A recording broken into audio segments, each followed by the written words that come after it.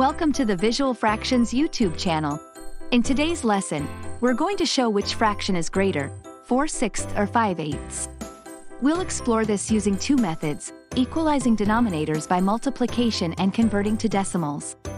First, let's equalize the denominators by multiplying each fraction's numerator and denominator by the other fraction's denominator. This method works by using the denominators of each fraction to create a common denominator, allowing us to compare the fractions directly. For 4/6, multiply both the numerator and the denominator by 8, the denominator of 5/8. This gives us 32/48.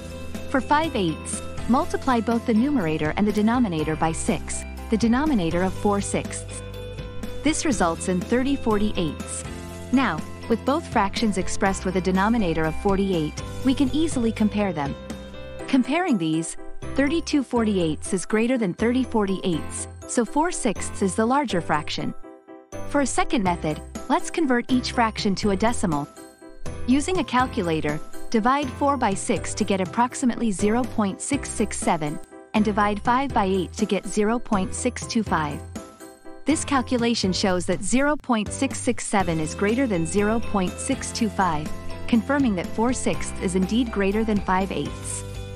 And there you have it. Whether by equalizing denominators through multiplication or converting to decimals, we've seen that 4/6 is greater than 5/8. If you found this tutorial helpful, go ahead and smash that like button and don't forget to subscribe to Visual Fractions. Thanks for watching.